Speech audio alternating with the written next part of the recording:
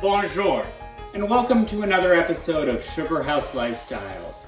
I'm your host, Jacques, tubing in from the south of France today, and today we are making sweet buttered radish on baguette. I love this recipe because it's sweet, simple, perfect for a midday snack or as an appetizer while hosting guests. Let's start in the garden, where all life begins.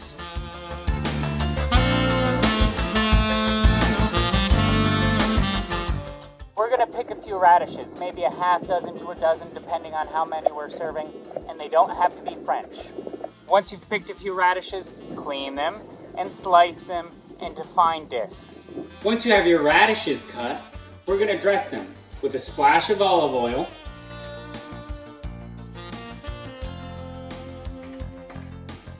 a couple tablespoons of our spruce tip infused syrup. That sweet, herbaceous, citrus flavor is really going to smooth out the radishes.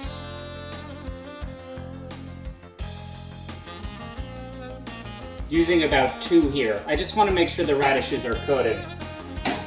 And a dash of salt and pepper. I like Vermont country seasoning.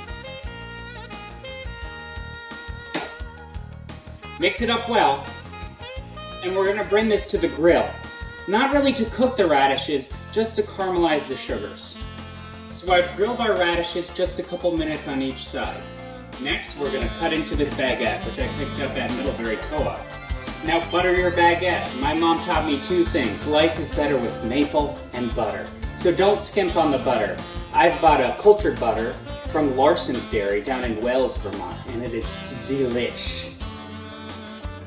Now place the radishes on your buttered baguette and garnish with a little whole leaf basil, fresh from the garden, of course. Plate and bon appetit.